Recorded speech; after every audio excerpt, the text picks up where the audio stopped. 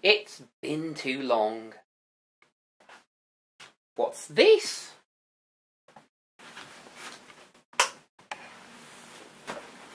An all-new chair. Must have got it for me for all my work over the last year or so. Looks pretty good. Might as well get into it.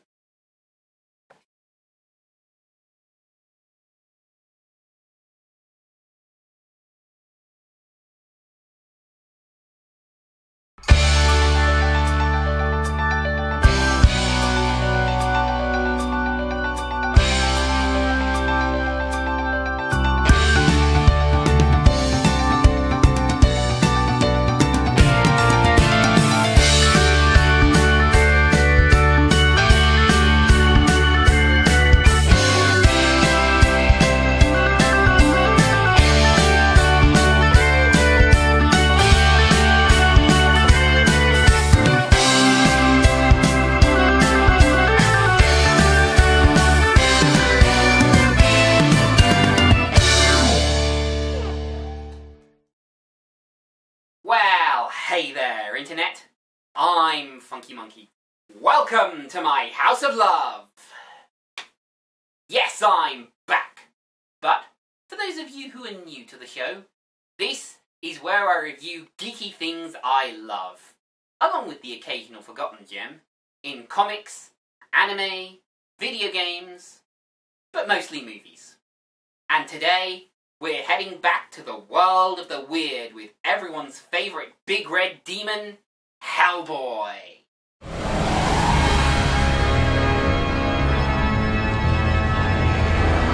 Released on disc in 2006, Hellboy Blood and Iron serves as somewhat of a prequel to the first Hellboy movie. Many years ago, Professor Broom put an end to a vicious vampire, but now someone seeks to resurrect her. The BPRD are dispatched to investigate, but there's a whole lot more to this than just a vampire.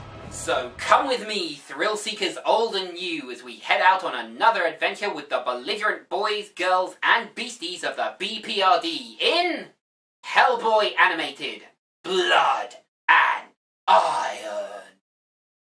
We open in an unnamed sewer, as Red and Blue endure another day at the office.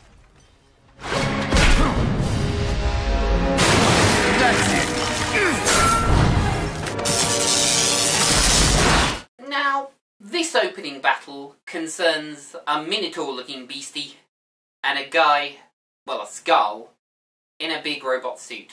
Possibly in Greece, because they do mention some Greek legend names, but more than that, I really don't know. Plus, I don't suppose it matters, so let's just move on. We then flash back, in dreams, to 1939, and a young Professor Broom leading a team into the castle of Erszebet Andrushko, who has already claimed one victim for her bath of blood. This poor maiden is, or rather was, Anna. She was a blushing bride-to-be, until Andrushko sunk her fangs into poor Anna's soft neck. You wouldn't get that nowadays. Yeah, most of the women I know locally, they'd stake a suck face in half a second. But the locals are superstitious and easily scared, leaving the professor to face Andrushko alone. Which, in a shocking break with tradition, goes flawlessly. Back in the present, the team receive their orders. Is there anything more thrilling than receiving new orders? Well, where do you think I've been this past year? I was out in the field the whole time. Got myself some new war stories too. Send me a couple of US dollars on Ko-fi, link in the description. Maybe I'll tell you about it. That is, if it's been declassified yet. And Professor Broom takes Abe, Liz, and Hellboy to upstate New York, where we meet Oliver Trumbolt. Yeah, they make the joke, but Oliver Trumbolt really isn't more than just a mansion-buying guy with a flair for the dramatic somewhat. And the team suspect the whole thing to be a crude hoax. For tourists.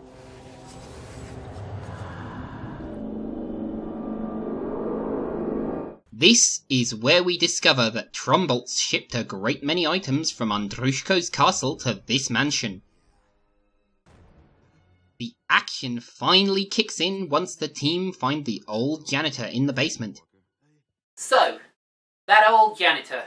Something you should know is that he used to be the priest in the village in the shadow of Andrushko's castle. If things had turned out differently, he might have been the one who officiated Anna's marriage. But, you know, after the whole dealing with Andrushko thing, he kinda lost his faith. Must have ended up in America. And, well, events played out as they did. Must be terrible to lose your faith. Hope I never do. Trumbolt. They are raising her. And so the leading lights of the BPRD make their way to face Andrushko. But then the janitor is transformed.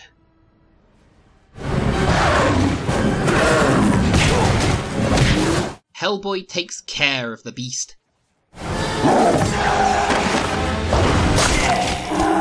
Oh! They could use him to drain spaghetti after that. And meets up with Liz and the Professor. But oh dear, Andrushko is risen. And she takes Professor Broom with her. Luckily, the old man's a wily sort, and he's added a certain something to Andrushko's bath of blood.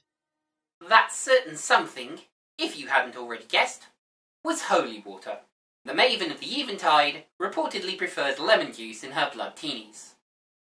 Where am I getting this information? And so the beast is beaten. Hellboy meets Hecate in an underground cavern. And goddesses are not easily denied. Lady? You see?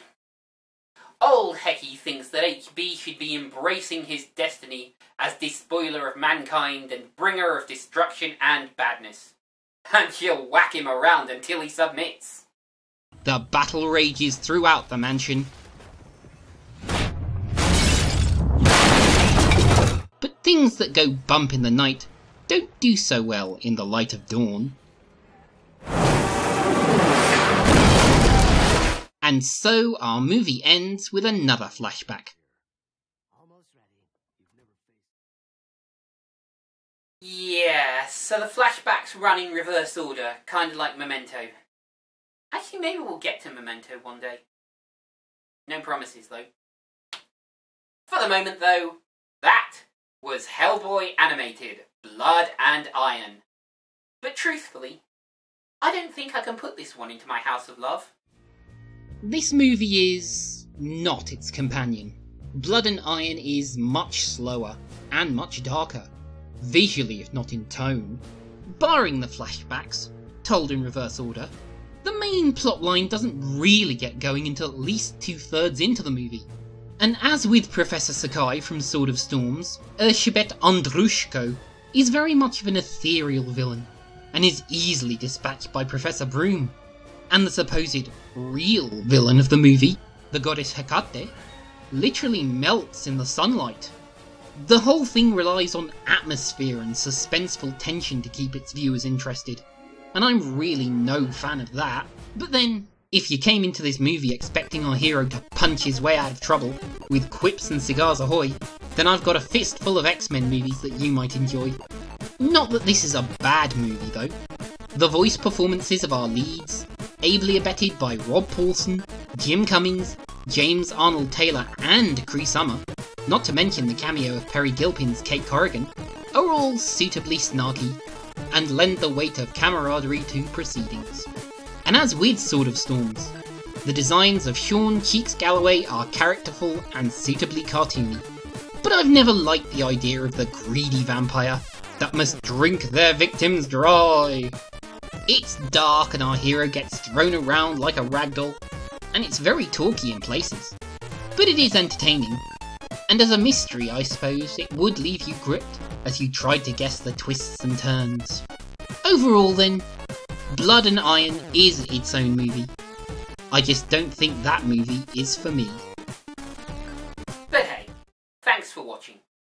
If you didn't like this video, perhaps you might like another one on my channel. There are over 100. But if you did like it, hit that like button. Perhaps consider subscribing, if you aren't already. And maybe even ringing the notification bell for surprise podcasts. And if you want to be extra awesome, maybe even consider my Patreon, linked below. But for now, I've been Funky Monkey, wishing you better days and action-packed movies with a little more to them. So long, folks!